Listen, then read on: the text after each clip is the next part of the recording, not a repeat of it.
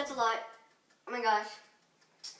Man, I wonder what I could do to save money.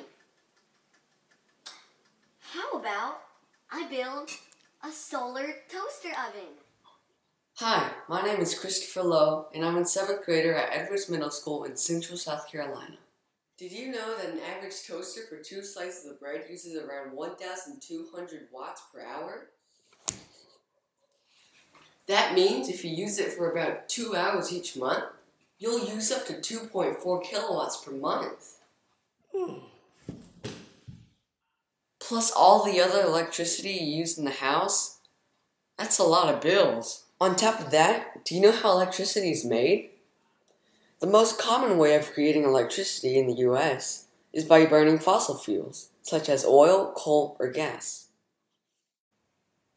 We will use coal to demonstrate how electricity is made. First, they burn the coal. With the heat from the coal, it will boil the water on top of it. The water will evaporate, creating steam.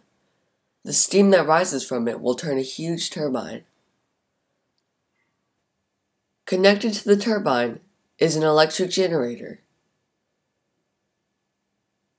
Within the electric generator, there is a magnet. That magnet is surrounded with coils. When the magnet spins, it creates electricity.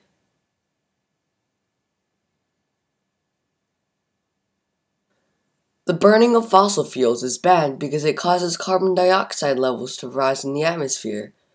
This extra carbon dioxide adds to the enhanced greenhouse effect, causing global warming. We are also limited on fossil fuels. A solar oven is a simple contraption that includes 2 parts. 1. Concentrating sunlight, and 2. Containing the heat.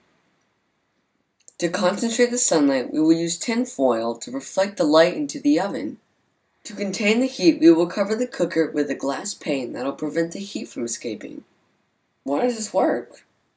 The light energy excites the molecules inside the toaster. This makes them speed up, and that creates heat.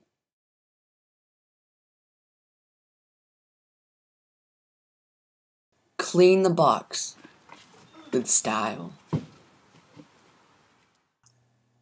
Trace along the edges of the shoebox. Cut along the lines that you traced around the shoebox.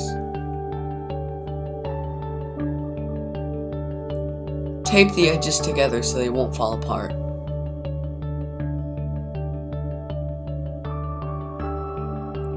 Fill it up with newspaper.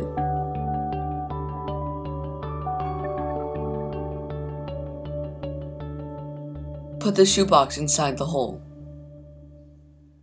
Tape the edges along the side of the cardboard box.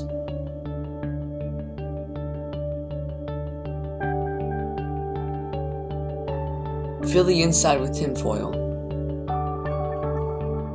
Tape tin foil onto cardboard flaps. These will be your reflectors.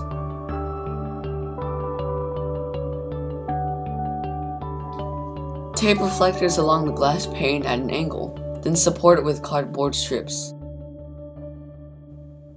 Place the solar oven outside facing the sun. Angle it so the sun is shining directly into the hole. Place your preferred food into the oven. And now we wait. With this sun, I was able to toast the bread in 10 minutes. Thank you for watching, and please vote for me on the site displayed on the screen.